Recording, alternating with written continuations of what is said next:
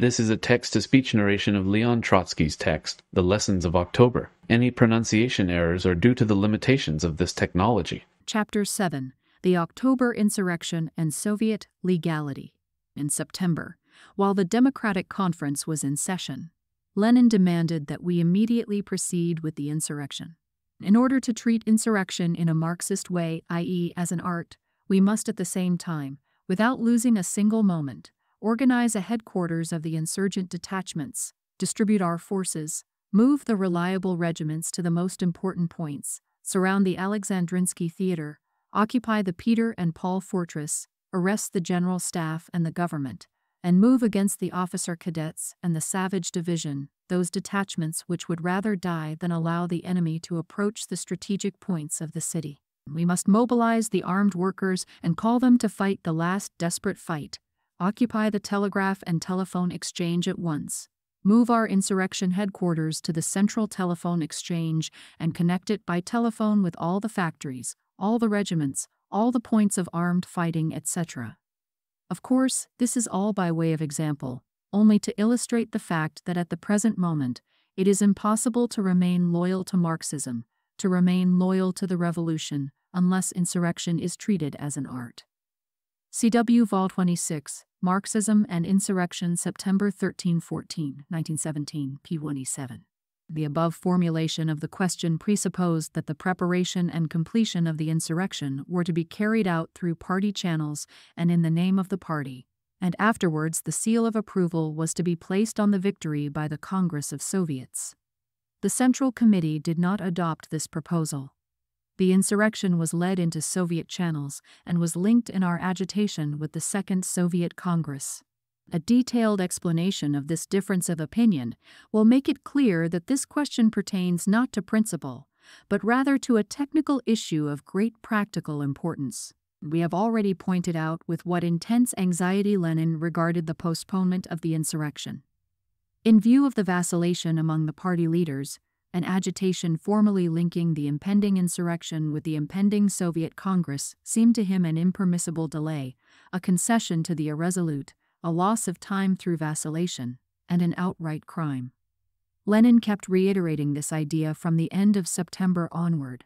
There is a tendency, or an opinion, in our Central Committee and among the leaders of our party, he wrote on September 29, which favors waiting for the Congress of Soviets, and is opposed to taking power immediately, is opposed to an immediate insurrection. That tendency or opinion must be overcome. CW Vol 26. The crisis has matured September 29, 1917, p. 82. At the beginning of October, Lenin wrote, "Delay is criminal. To wait for the Congress of Soviets would be a childish game of formalities, a disgraceful game of formalities, and a betrayal of the revolution." CW Vol 26, Letter to the Central Committee, the Moscow and Petrograd Committees, and the Bolshevik members of the Petrograd and Moscow Soviets, October 1, 1917, p. 141. In his theses for the Petrograd Conference of October 8, Lenin said, "It is necessary to fight against constitutional illusions and hopes placed in the Congress of Soviets, to discard the preconceived idea that we absolutely must wait for it." CW Vol 16, Theses for a report at the October 8 conference of the Petrograd Organization, also for a resolution and instructions to those elected to the Party Congress, September 29, October 4, 1917, p. 144. Finally, on October 24, Lenin wrote, "It is now absolutely clear that to delay the uprising would be fatal. History will not forgive revolutionaries for procrastinating when they could be victorious today, and they certainly will be victorious today. While they risk losing much tomorrow, in fact, they risk losing everything." CW Vol 26, Letter to Central Committee Members, October 24, 1917, pp. 2-34-35. All these letters, every sentence of which was forged on the anvil of revolution, are of exceptional value in that they serve both to characterize Lenin and to provide an estimate of the situation at the time. The basic and all-pervasive thought expressed in them is anger, protest, and indignation against a fatalistic, temporizing, social democratic, Menshevik attitude to revolution, as if the latter were an endless film. If time is, generally speaking, a prime factor in politics, then the importance of time increases 100-fold in war and in revolution. It is not at all possible to accomplish on the morrow everything that can be done today. To rise in arms, to overwhelm the enemy, to seize power, may be possible today, but tomorrow may be impossible. But to seize power is to change the course of history. Is it really true that such a historic event can hinge upon an interval of 24 hours? Yes, it can. When things have reached the point of armed insurrection, events are to be measured not by the long yardstick of politics, but by the short yardstick of war. To lose several weeks, several days, and sometimes even a single day, is tantamount under certain conditions to the surrender of the revolution, to capitulation.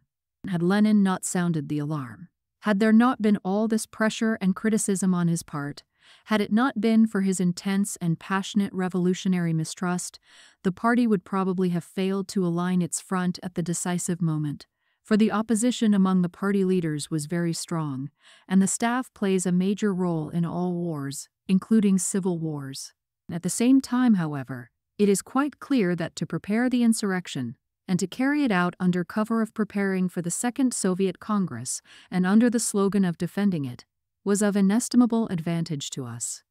From the moment when we, as the Petrograd Soviet, invalidated Kerensky's order transferring 2/3 of the garrison to the front, we had actually entered a state of armed insurrection.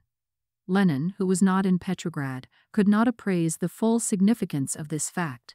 So far as I remember, there is not a mention of it in all his letters during this period. Yet the outcome of the insurrection of October 25 was at least 3/4 settled, if not more, the moment that we opposed the transfer of the Petrograd garrison, created the Revolutionary Military Committee October 16, appointed our own commissars in all army divisions and institutions, and thereby completely isolated not only the general staff of the Petrograd zone, but also the government. As a matter of fact, we had here an armed insurrection, an armed though bloodless insurrection of the Petrograd regiments against the provisional government under the leadership of the Revolutionary Military Committee, and under the slogan of preparing the defense of the Second Soviet Congress, which would decide the ultimate fate of the state power. Lenin's counsel to begin the insurrection in Moscow, where, on his assumptions, we could gain a bloodless victory, flowed precisely from the fact that in his underground refuge he had no opportunity to assess the radical turn that took place not only in mood, but also in organizational ties among the military rank and file as well as the army hierarchy after the peaceful insurrection of the garrison of the capital in the middle of October. The moment that the regiments, upon the instructions of the Revolutionary Military Committee, refused to depart from the city, we had a victorious insurrection in the capital, only slightly screened at the top by the remnants of the bourgeois democratic state forms. The insurrection of October 25 was only supplementary in character. This is precisely why it was painless. In Moscow, on the other hand, the struggle was much longer and bloodier, despite the fact that in Petrograd the power of the Council of People's Commissars had already been established. It is plain enough that had the insurrection begun in Moscow, prior to the overturn in Petrograd, it would have dragged on even longer, with the outcome very much in doubt. Failure in Moscow would have had grave effects on Petrograd. Of course, a victory along these lines was not at all excluded.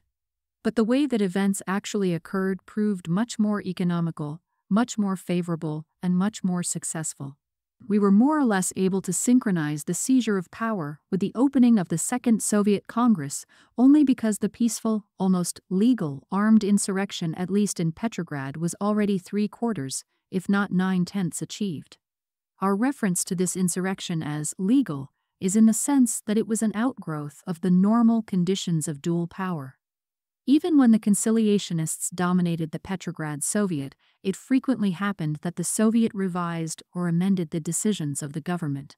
This was, so to speak, part of the constitution under the regime that has been inscribed in the annals of history as the Kerensky period.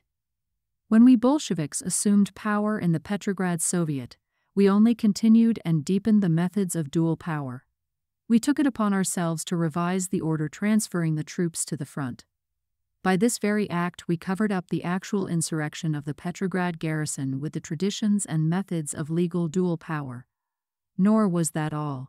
While formally adapting our agitation on the question of power to the opening of the Second Soviet Congress, we developed and deepened the already existing traditions of dual power and prepared the framework of Soviet legality for the Bolshevik insurrection on an all-Russian scale.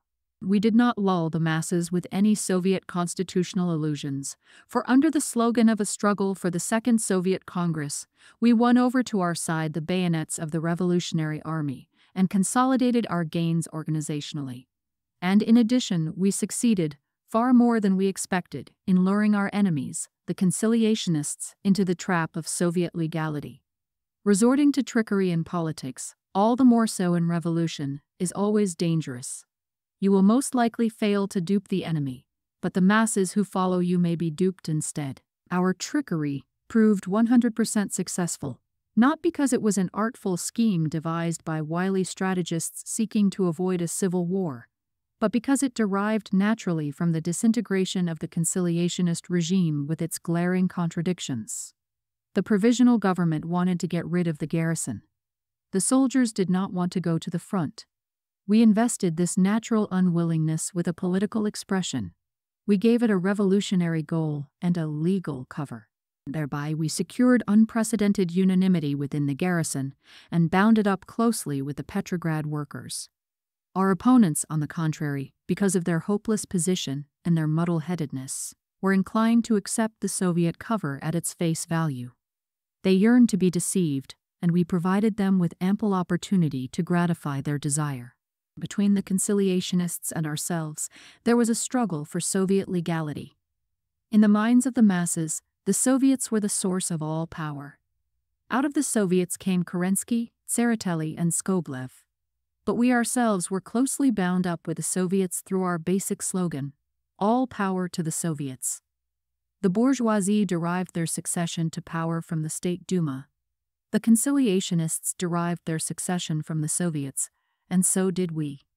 But the conciliationists sought to reduce the Soviets to nothing, while we were striving to transfer power to the Soviets. The conciliationists could not break as yet with the Soviet heritage, and were in haste to create a bridge from the latter to parliamentarism. With this in mind, they convened the Democratic Conference and created the pre-parliament. The participation of the Soviets in the pre-parliament gave a semblance of sanction to this procedure. The conciliationists sought to catch the revolution with a bait of Soviet legality, and after hooking it, to drag it into the channel of bourgeois parliamentarism. But we were also interested in making use of Soviet legality.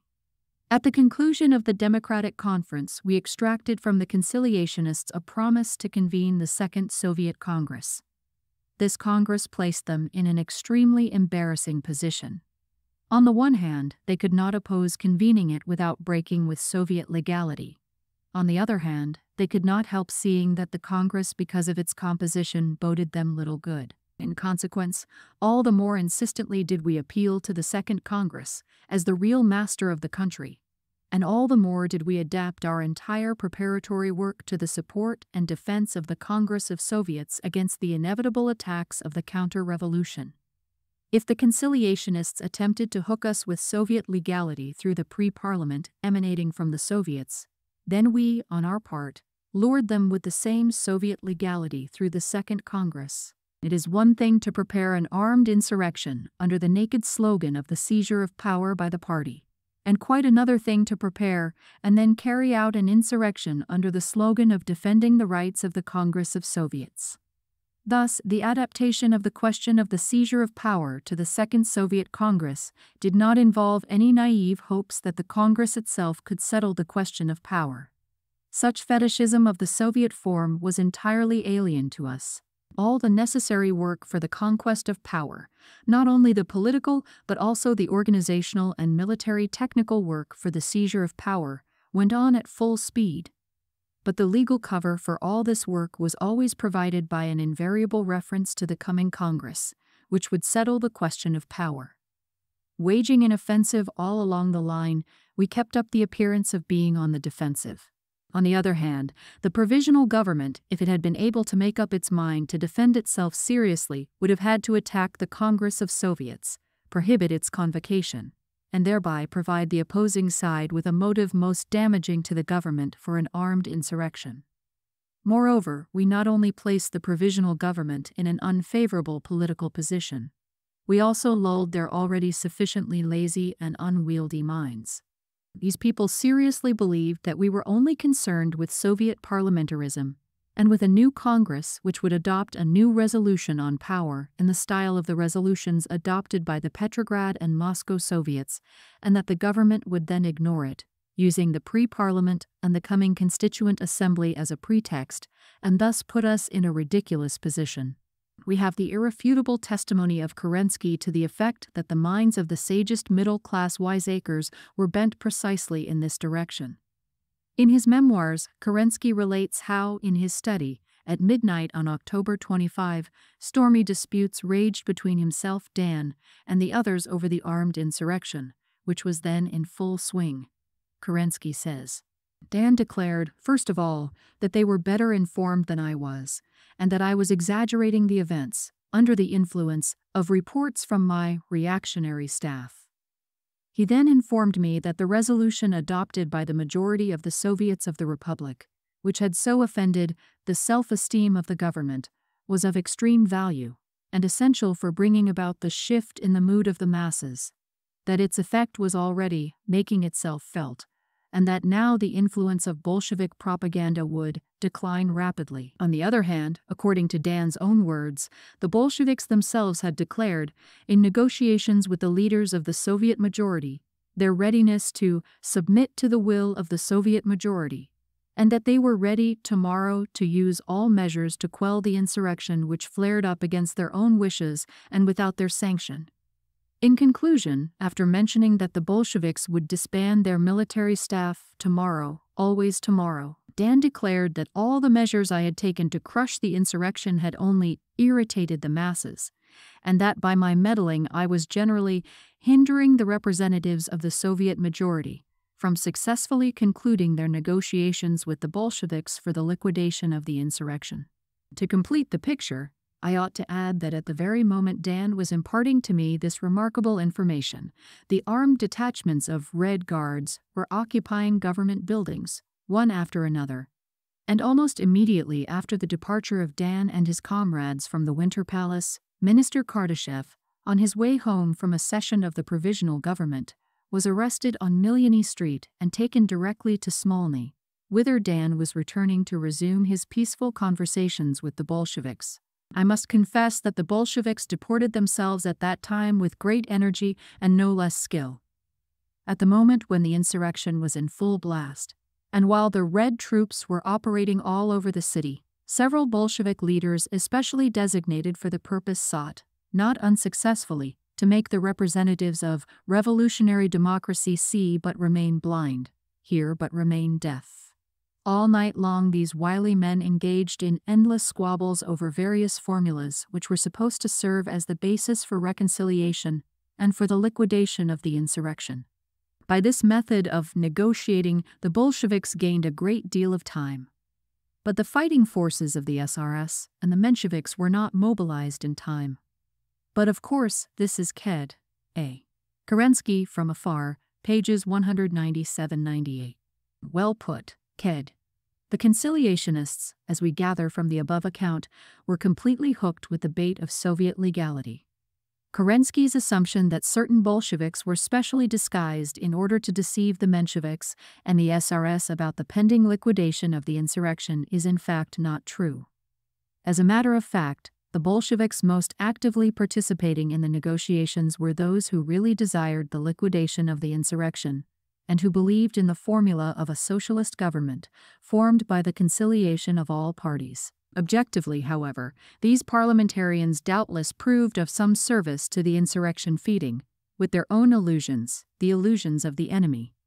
But they were able to render this service to the revolution only because the party, in spite of all their counsels and all their warnings, pressed on with the insurrection with unabating energy and carried it through to the end.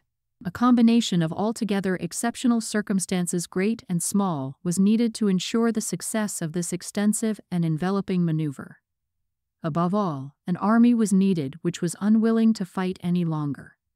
The entire course of the revolution, particularly during the initial stages from February to October, inclusive, would have been, as we have already said, altogether different if at the moment of revolution there had not existed in the country a broken and discontented peasant army of many millions. These conditions alone made it possible to bring to a successful conclusion the experiment with the Petrograd garrison, which predetermined the victorious outcome of October. There cannot be the slightest talk of sanctifying into any sort of a law this peculiar combination of a dry and almost imperceptible insurrection together with the defense of Soviet legality against Kornilov and his followers. On the contrary, we can state with certainty that this experience will never be repeated anywhere in such a form. But a careful study of it is most necessary. It will tend to broaden the horizon of every revolutionist, disclosing before him the multiplicity and variety of ways and means which can be set in motion, provided the goal is kept clearly in mind, the situation is correctly appraised, and there is a determination to carry the struggle through to the end. In Moscow, the insurrection took much longer and entailed much greater sacrifices. The explanation for this lies partly in the fact that the Moscow garrison was not subjected to the same revolutionary preparation as the Petrograd garrison in connection with the transfer of regiments to the front. We have already said, and we repeat, that the armed insurrection in Petrograd was carried out in 2 installments. The first in the early part of October, when the Petrograd regiments, obeying the decision of the Soviet, which harmonized completely with their own desires, refused to carry out the orders from headquarters and did so with impunity, and the second on October 25, when only a minor and supplementary insurrection was required in order to sever the umbilical cord of the February state power. But in Moscow, the insurrection took place in a single stage, and that was probably the main reason that it was so protracted. But there was also another reason. The leadership was not decisive enough. In Moscow, we saw a swing from military action to negotiations only to be followed by another swing from negotiations to military action.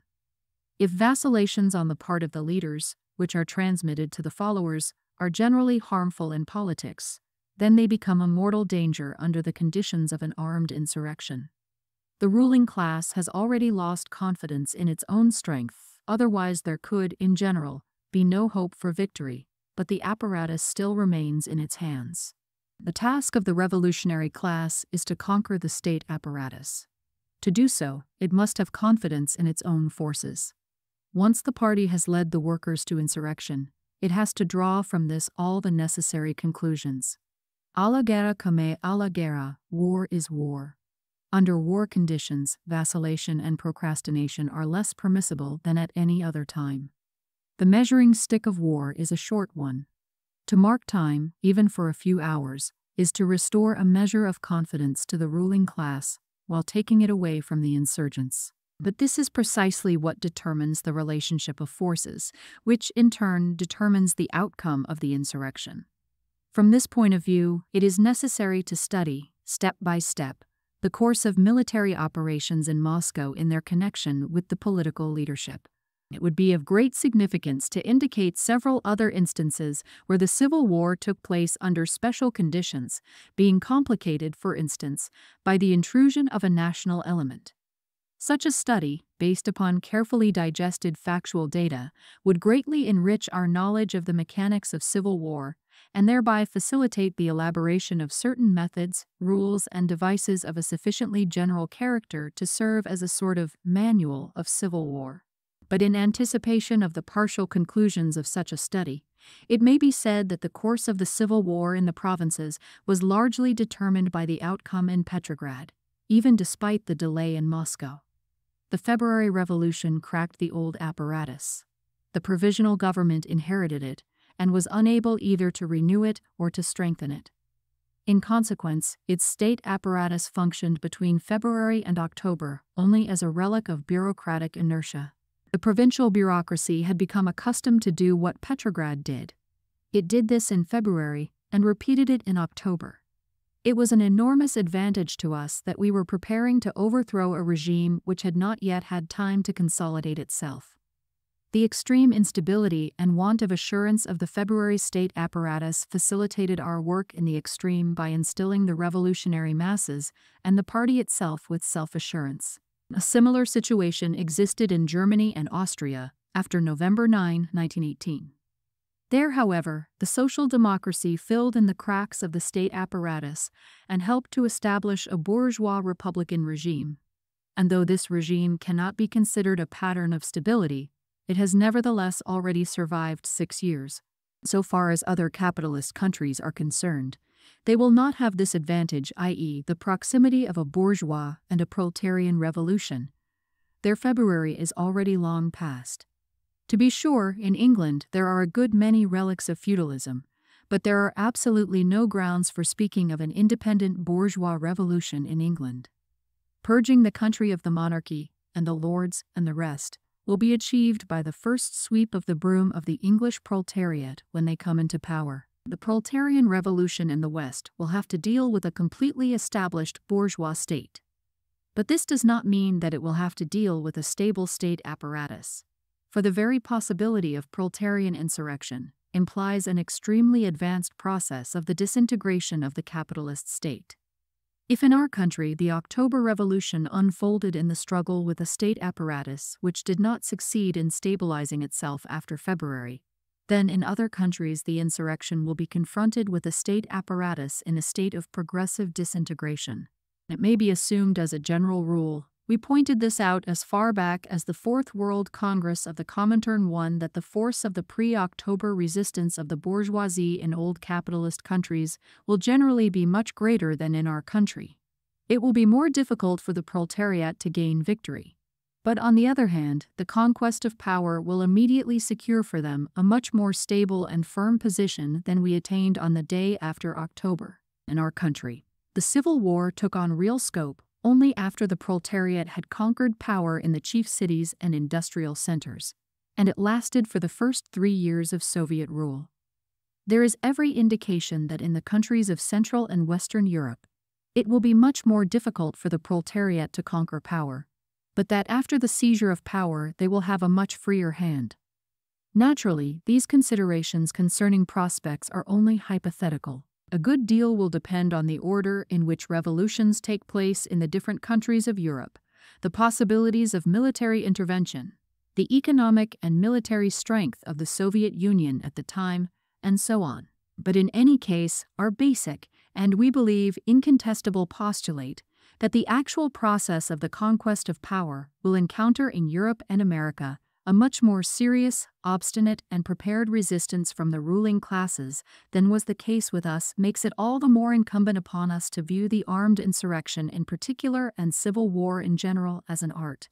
Chapter 8, again, on the Soviets and the party in a proletarian revolution. In our country, both in 1905 and in 1917, the Soviets of workers' deputies grew out of the movement itself as its natural organizational form at a certain stage of the struggle. But the young European parties, who have more or less accepted Soviets as a doctrine and principle, always run the danger of treating Soviets as a fetish, as some self-sufficing factor in a revolution. Yet, in spite of the enormous advantages of Soviets as the organs of struggle for power, there may well be cases where the insurrection may unfold on the basis of other forms of organization, factory committees, trade unions, etc. And Soviets may spring up only during the insurrection itself, or even after it has achieved victory, as organs of state power.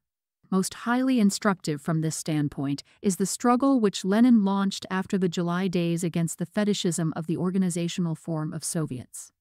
In proportion as the SRS and Menshevik Soviets became, in July, organizations openly driving the soldiers into an offensive and crushing the Bolsheviks, to that extent the revolutionary movement of the proletarian masses was obliged and compelled to seek new paths and channels. Lenin indicated the factory committees as the organizations of the struggle for power. See, for instance, the reminiscences of Comrade Orjonikidze. It is very likely that the movement would have proceeded on those lines if it had not been for the Kornilov uprising, which forced the conciliationist Soviets to defend themselves and made it possible for the Bolsheviks to imbue them with a new revolutionary vigor, binding them closely to the masses through the left, i.e., Bolshevik wing.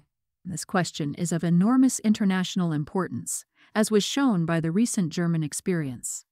It was in Germany that Soviets were several times created as organs of insurrection without an insurrection taking place, and as organs of state power without any power. This led to the following. In 1923, the movement of broad proletarian and semi-proletarian masses began to crystallize around the factory committees, which in the main fulfilled all the functions assumed by our own Soviets in the period preceding the direct struggle for power. Yet, during August and September 1923, several comrades advanced the proposal that we should proceed to the immediate creation of Soviets in Germany. After a long and heated discussion, this proposal was rejected, and rightly so. In view of the fact that the factory committees had already become in action, the rallying centers of the revolutionary masses, Soviets would only have been a parallel form of organization, without any real content, during the preparatory stage. They could have only distracted attention from the material targets of the insurrection army, police, armed bands, railways, etc., by fixing it on a self-contained organizational form. And on the other hand, the creation of Soviets as such, prior to the insurrection and apart from the immediate tasks of the insurrection, would have meant an open proclamation, "We mean to attack you." The government, compelled to tolerate the factory committees insofar as the latter had become the rallying centers of great masses, would have struck at the very first Soviet as an official organ of an attempt to seize power. The communists would have had to come out in defense of the Soviets as purely organizational entities. The decisive struggle would have broken out not in order to seize or defend any material positions, nor at a moment chosen by us, a moment when the insurrection would flow from the conditions of the mass movement. No, the struggle would have flared up over the Soviet banner at a moment chosen by the enemy and forced upon us. In the meantime, it is quite clear that the entire preparatory work for the insurrection could have been carried out successfully under the authority of the factory and shop committees, which were already established as mass organizations, and which were constantly growing in numbers and strength, and that this would have allowed the party to maneuver freely with regard to fixing the date for the insurrection. Soviets, of course, would have had to arise at a certain stage. It is doubtful whether, under the above-mentioned conditions, they would have arisen as the direct organs of insurrection, in the very fire of the conflict, because of the risk of creating two revolutionary centers at the most critical moment. An English proverb says that you must not swap horses while crossing a stream. It is possible that Soviets would have been formed after the victory at all the decisive places in the country. In any case, a triumphant insurrection would inevitably have led to the creation of Soviets as organs of state power. It must not be forgotten that in our country, the Soviets grew up in the democratic stage of the revolution, becoming legalized, as it were, at that stage, and subsequently being inherited and utilized by us. This will not be repeated in the proletarian revolutions of the West. There, in most cases, the Soviets will be created in response to the call of the communists, and they will consequently be created as the direct organs of proletarian insurrection. To be sure, it is not at all excluded that the disintegration of the bourgeois state apparatus will have become quite acute before the proletariat is able to seize power. This would create the conditions for the formation of Soviets as the open organs of preparing the insurrection. But this is not likely to be the general rule. Most likely, it will be possible to create Soviets only in the very last days, as the direct organs of the insurgent masses. Finally, it is quite probable that such circumstances will arise as will make the Soviets emerge, either after the insurrection has passed its critical stage, or even in its closing stages as organs of the new state power. All these variants must be kept in mind so as to safeguard us from falling into organizational fetishism, and so as not to transform the Soviets from what they ought to be, flexible and living form of struggle, into an organizational principle imposed upon the movement from the outside, disrupting its normal development.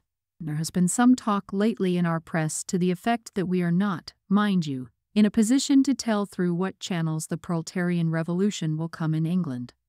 Will it come through the channel of the Communist Party or through the trade unions? Such a formulation of the question makes a show of a fictitiously broad historical outlook. It is radically false and dangerous because it obliterates the chief lesson of the last few years. If the triumphant revolution did not come at the end of the war, it was because a party was lacking. This conclusion applies to Europe as a whole. It may be traced concretely in the fate of the revolutionary movement in various countries. With respect to Germany, the case is quite a clear one. The German Revolution might have been triumphant both in 1918 and in 1919 had a proper party leadership been secured. We had an instance of this same thing in 1917 in the case of Finland. There, the revolutionary movement developed under exceptionally favorable circumstances under the wing of revolutionary Russia and with its direct military assistance. But the majority of the leaders in the Finnish party proved to be social democrats, and they ruined the revolution. The same lesson flows just as plainly from the Hungarian experience. There, the communists, along with the left social democrats, did not conquer power, but were handed it by the frightened bourgeoisie. The Hungarian Revolution triumphant without a battle, and without a victory was left from the very outset without a fighting leadership. The Communist Party fused with the Social Democratic Party, showed thereby that it itself was not a communist party, and in consequence, in spite of the fighting spirit of the Hungarian workers, it proved incapable of keeping the power it had obtained so easily. Without a party, apart from a party, over the head of a party, or with a substitute for a party, the proletarian revolution cannot conquer. That is the principal lesson of the past decade. It is true that the English trade unions may become a mighty lever of the proletarian revolution. They may, for instance, even take the place of workers' soviets under certain conditions and for a certain period of time. They can fill such a role, however, not apart from a communist party, and certainly not against the party, but only on the condition that communist influence becomes the decisive influence in the trade unions.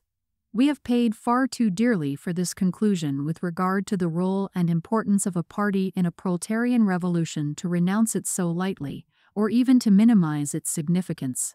Consciousness, premeditation, and planning played a far smaller part in bourgeois revolutions than they are destined to play, and already do play in proletarian revolutions. In the former instance, the motive force of the revolution was also furnished by the masses, but the latter were much less organized and much less conscious than at the present time. The leadership remained in the hands of different sections of the bourgeoisie, and the latter had at its disposal wealth, education, and all the organizational advantages connected with them, the cities, the universities, the press, etc. The bureaucratic monarchy defended itself in a hand-to-mouth manner, probing in the dark and then acting. The bourgeoisie would bide its time to seize a favorable moment when it could profit from the movement of the lower classes, throw its whole social weight into the scale, and so seize the state power. The proletarian revolution is precisely distinguished by the fact that the proletariat in the person of its vanguard acts in it, not only as the main offensive force, but also as the guiding force. The part played in bourgeois revolutions by the economic power of the bourgeoisie, by its education, by its municipalities and universities, is a part which can be filled in a proletarian revolution only by the party of the proletariat. The role of the party has become all the more important in view of the fact that the enemy has also become far more conscious.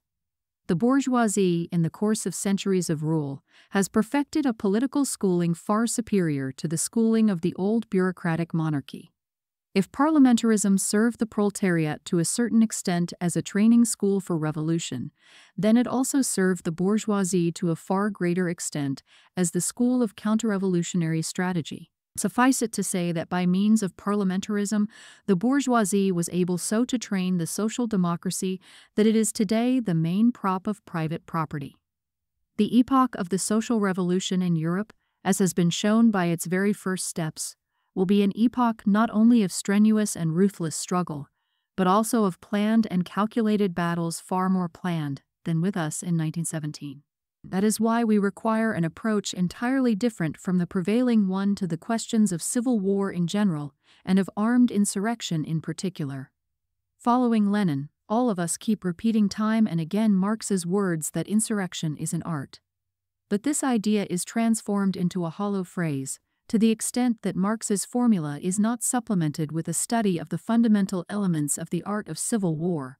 On the basis of the vast accumulated experience of recent years, it is necessary to say candidly that a superficial attitude to questions of armed insurrection is a token that the power of the social democratic tradition has not yet been overcome. A party which pays superficial attention to the question of civil war, in the hope that everything will somehow settle itself at the crucial moment, is certain to be shipwrecked. We must analyze in a collective manner the experience of the proletarian struggles beginning with 1917. The above sketched history of the party groupings in 1917 also constitutes an integral part of the experience of civil war, and is, we believe, of immediate importance to the policies of the Communist International as a whole. We have already said, and we repeat, that the study of disagreements cannot, and ought not in any case, be regarded as an attack against those comrades who pursued a false policy. But on the other hand, it is absolutely impermissible to blot out the greatest chapter in the history of our party merely because some party members failed to keep step with the proletarian revolution. The party should and must know the whole of the past, so as to be able to estimate it correctly and assign each event to its proper place. The tradition of a revolutionary party is built not on evasions, but on critical clarity. History secured for our party revolutionary advantages that are truly inestimable. The traditions of the heroic struggle against the Tsarist monarchy. The habituation to revolutionary self-sacrifice bound up with the conditions of underground activity. The broad theoretical study and assimilation of the revolutionary experience of humanity. The struggle against Menshevism, against the Narodniks, and against conciliationism. The supreme experience of the 1905 revolution. The theoretical study and assimilation of this experience during the years of counter-revolution. The examination of the problems of the international labor movement in the light of the revolutionary lessons of 1905. These were the things which in their totality gave our party an exceptional revolutionary temper, supreme theoretical penetration, and unparalleled revolutionary sweep. Nevertheless, even within this party, among its leaders, on the eve of decisive action, there was formed a group of experienced revolutionists, old Bolsheviks, who were in sharp opposition to the proletarian revolution and who, in the course of the most critical period of the revolution from February 1917 to approximately February 1918, adopted on all fundamental questions an essentially social democratic position. It required Lenin, and Lenin's exceptional influence in the party, unprecedented even at that time, to safeguard the party and the revolution against the supreme confusion following from such a situation. This must never be forgotten if we wish other communist parties to learn anything from us. The question of selecting the leading staff is of exceptional importance to the parties of Western Europe. The experience of the abortive German October is shocking proof of this. But this selection must proceed in the light of revolutionary action. During these recent years, Germany has provided ample opportunities for the testing of the leading party members in moments of direct struggle. Failing this criterion, the rest is worthless. France, during these years, was much poorer in revolutionary upheavals, even partial ones. But even in the political life of France, we have had flashes of civil war, times when the Central Committee of the party and the trade union leadership had to react in action to unpostponable and acute questions, such as the sanguinary meeting of January 11, 1924. A careful study of such acute episodes provides irreplaceable material for the evaluation of a party leadership, the conduct of various party organs, and individual leading members.